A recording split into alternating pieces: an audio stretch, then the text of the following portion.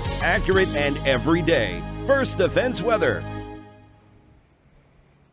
Good Tuesday afternoon, everyone. I'm Chief Forecaster Andrew Steenson with a look at your forecast. First, we start off with a picture of the sunrise this morning from Randolph, sent to us from our own Justin Good. If you have any photos you'd like to share with us of the weather, feel free to do so on social media using the hashtag MyLocalWX.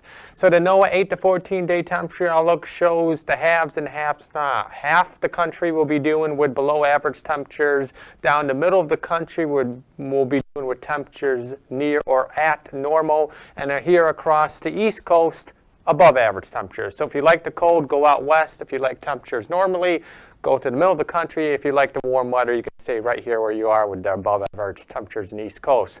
Here's what's happening across the Northeast right now. We have a weak cold front that's going to be moving through the region this afternoon. We're bringing a couple of rain showers to the region, but with temperatures in the 40s, all the precipitation should stay as mainly rain. So let's time it out through the rest of the afternoon.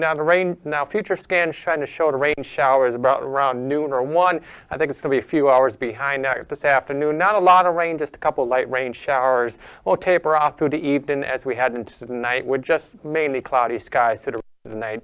And we start the day off tomorrow with mostly cloudy skies, but we should go partly to mostly sunny skies by the afternoon hours, and then clouds will be on the increase tomorrow night. And then as we head ahead of another system that's going to bring widespread rain to the region by the time we roll into Thursday. So the day planner for tomorrow, starting the day off 9 o'clock in the morning, temperatures in the upper 20s under mostly cloudy skies. By lunchtime, partly sunny skies, temperatures near freezing at 32.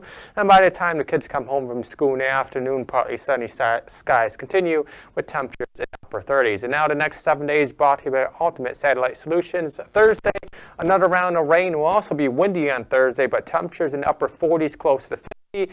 On Friday, temperatures near 40 under mostly cloudy skies will bring in a chance for a few light snow showers on Sunday. Sunshine returns on Sunday and sticks with us into early next week with temperatures still above average.